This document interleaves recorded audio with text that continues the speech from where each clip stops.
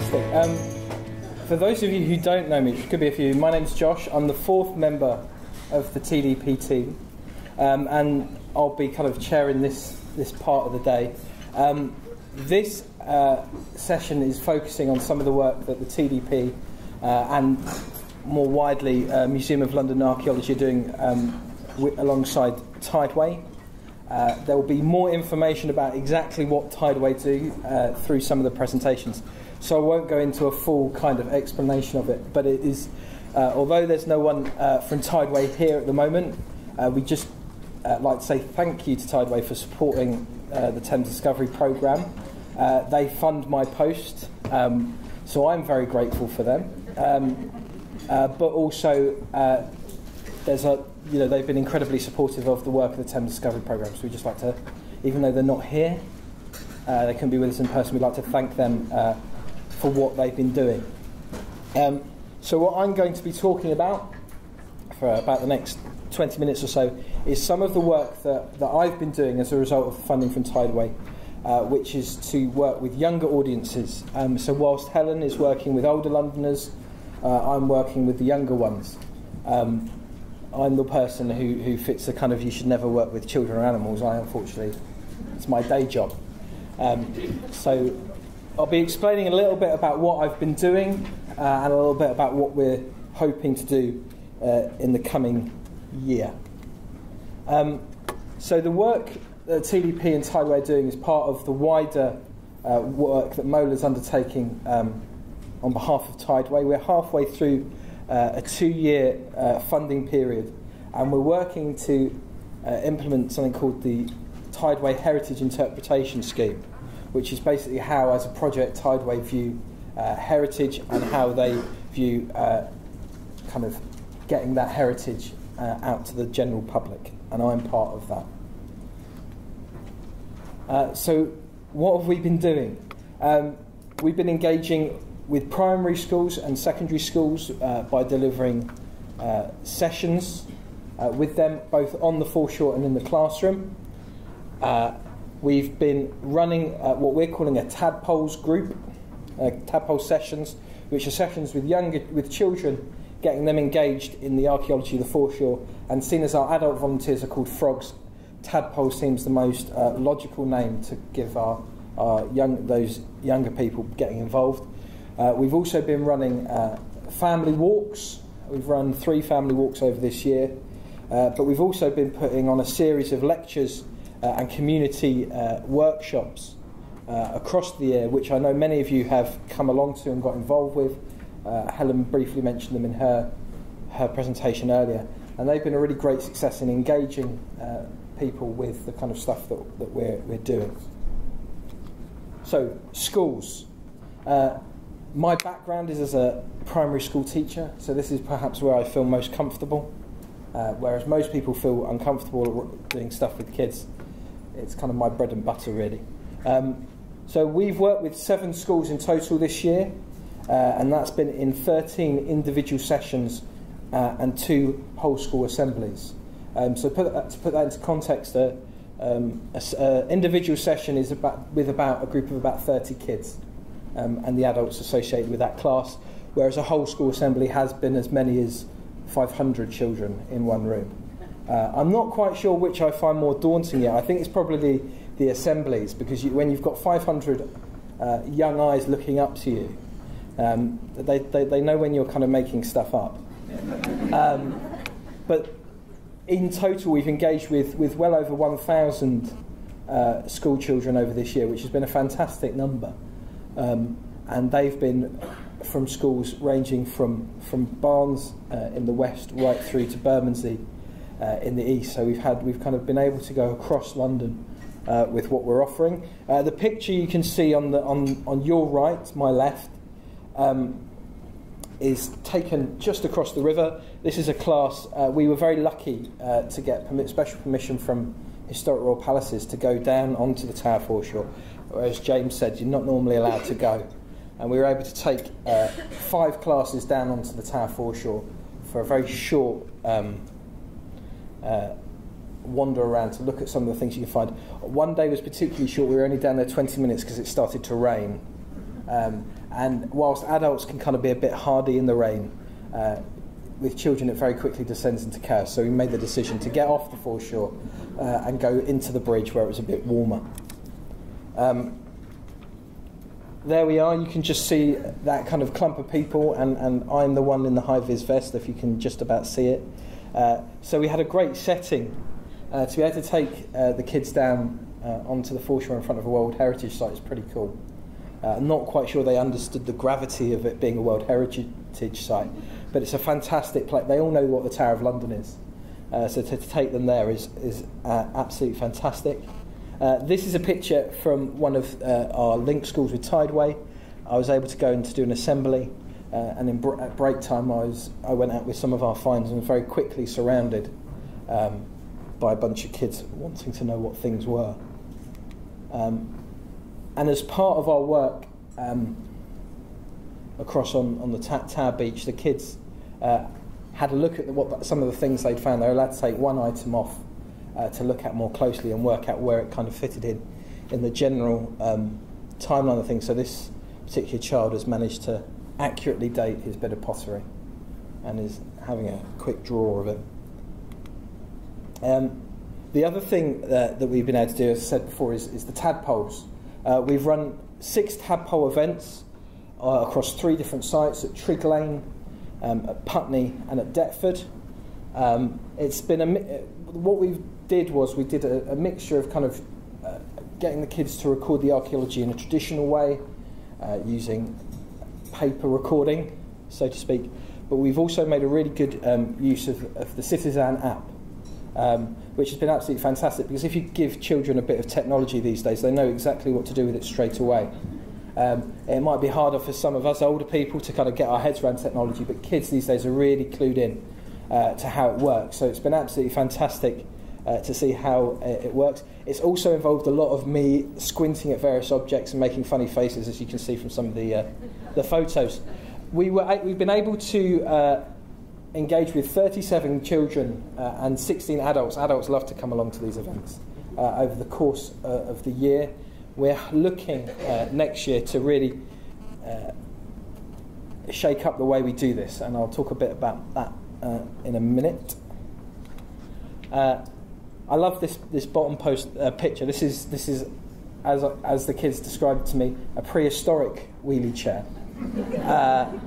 So unfortunately now that's entered the records on the Citizen app, so it's official now. So hopefully we can work on a kind of official kind of typology of prehistoric wheelie chairs in the coming years. But this is the kind of thing that we've been doing with some of the young people we've taken down. Community events. We've been Tideway, with the funding that we've got from Tideway, we've been very lucky that we've been able to run a series of lectures and community workshops. The aim is to run 4 of each over the year. We've run 2 lectures so far and 2 community events. We've got, as Nat said, we've got 2 more of each, 1 more of each coming up before the end of this year.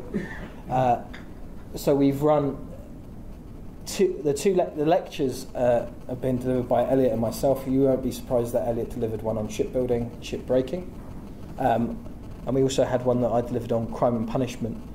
The workshops have been really great because it's been a great way to encourage our frogs and the wider community to look at some of the different ways we do archaeology.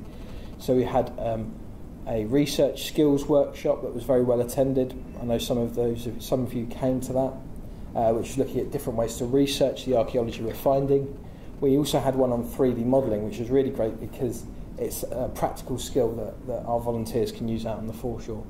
And we've had 110 people come to our lectures. We've had 70 at our workshop. So we're hoping we can get some really good numbers coming off of that as the next couple of events happen.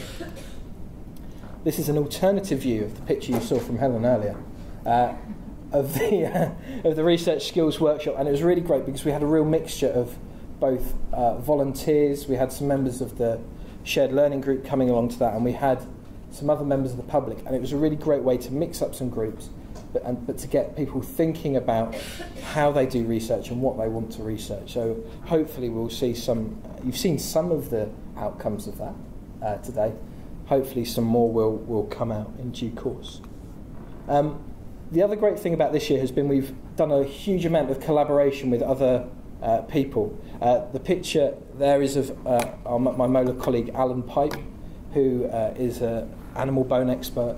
Basically, if you give Alan a bone, he could probably tell you what animal it came from, how old that animal was, and potentially how it died, just by looking at it. He's absolutely fantastic. And this was on one of our family walks at Deptford. So we've been able to collaborate with our molar and citizen colleagues. We've been able to, have a look at the different ways we do things and what different expertise we can bring into the events that we run, and that's been absolutely fantastic. When we did the Beaches and Bridges event, which was the Tower Beach sessions, we worked with colleagues at Tower Bridge in their education department, but also our molar colleague Ashley, who runs the time truck, and we basically had 3 sessions in one day, which is quite crazy, really. But it came together really well, and it showed actually how well collaboration, whilst working with young people, can work really well to create a day that they really enjoy. And we've also worked with the National Maritime Museum. Kind of this time last year, when it was getting towards our conference, I was going out to Deptford in the cold with a colleague from the National Maritime Museum, putting together some stuff to do with a school there. And this is it's great when you can go to work and this is the view you get. This is if you can see just about, you can see me standing on the time truck wearing a Thames Discovery Programme t-shirt. But we were able to have the time truck out open on Potter's Fields. The kids would go to the foreshore, they'd have a session in the bridge, and then they'd have a session on the truck. So they had a full day out of school, but doing archaeology, which was absolutely fantastic. And as Helen said, feedback is absolutely brilliant to get, and we've had some really great feedback over the year.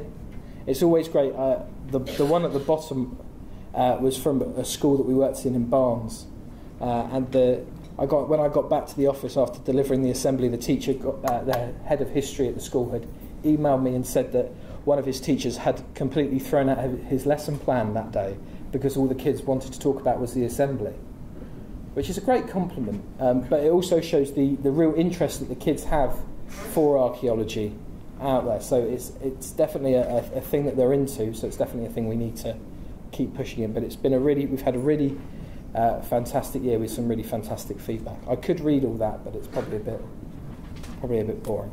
But we've had some great feedback. So what does the coming year look like? This is the exciting bit, but also the daunting bit for me, because it's what I've got to do when I get back to the office on Monday. It's great being able to share with you guys what I'm doing, but the reality is when I get back to the office, I've got there's still stuff, there's still a lot that we're working on. So we're continuing with our schools work. We're particularly emphasising our work in secondary schools. So if you know any secondary schools that would love an archaeologist to come in and talk to them on the foreshore, let me know, because we'd love to come and do stuff with you. We're looking to publish some learning resources on the TDP website, so keep an eye out for those. That's very exciting. We've been developing those over the summer.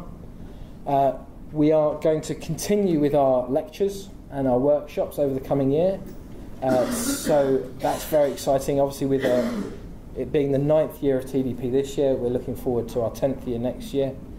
So there's some exciting ideas we've got for lectures in.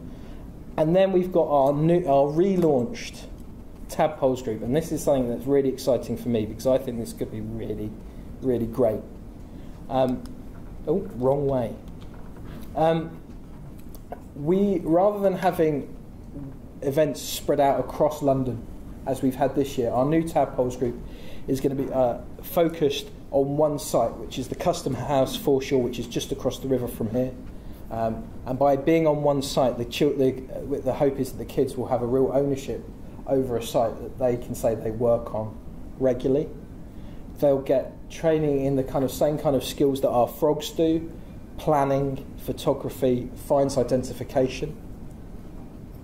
They'll get a chance to visit other TDP sites to see what our adult frogs are doing, So so we can develop a kind of cohesion between our adult frogs and our tadpoles. They'll be working to complete a foreshore qualification, just like our adult frogs do. We're hoping to use the skills passport that's already in use as a kind of model for this. And this is my hope. Hopefully, in 2018, it won't be me standing up here telling you about what we've been doing. It'll be some of the tadpoles. We have a very high age demographic, even though I'm probably at the lower end of it. So I think my kind of aim, my kind of dream is that in a year's time there'll be a couple of kids up here telling you about what they've learned about archaeology and about the foreshore, rather than me. So that's our kind of hope for next year. If you are interested, or you think you know a young person who'd be interested in doing this, then we'd love to hear from you. If you would like to leave your details with someone, Magnus, who's waving now, will happily take your email address during the coffee break later. And if you want to get in touch with me, if you drop me an email, we'd love to hear from you. So, wrong way again. So that's the year that we've had, and looking forward to the year we've got. So thank you.